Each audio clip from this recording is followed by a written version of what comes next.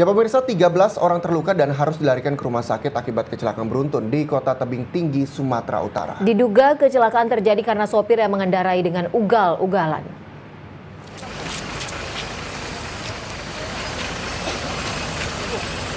Kecelakaan beruntun ini terjadi di desa Payabagas, Jalan Lintas Sumatera, Kabupaten Serdang Bedagai.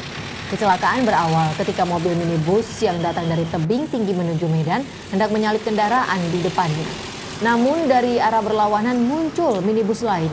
Supir berupaya menghindari kecelakaan dengan mengerem, namun kendaraan di belakangnya langsung menabrak dan mengakibatkan 13 penumpang terluka.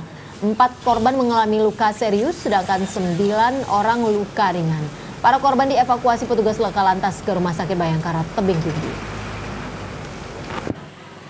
Pak Sugiarto, ada Pak Sugiarto.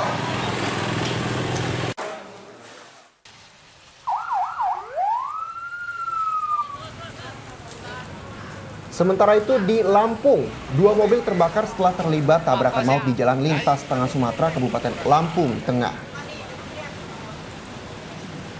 Kedua mobil, minibus, dan truk pick-up hangus terbakar. Api baru bisa dipadamkan oleh petugas setelah 3 jam kemudian. Dari dalam mobil minibus, petugas menemukan 1 jenazah berjenis kelamin laki-laki. Sementara sopir truk pick-up yang belum diketahui identitasnya telah melarikan diri. Peristiwa kecelakaan maut ini ditangani oleh Mapolres Lampung, Tengah Lampung. Pak Kos ya, ini kan mobil ini,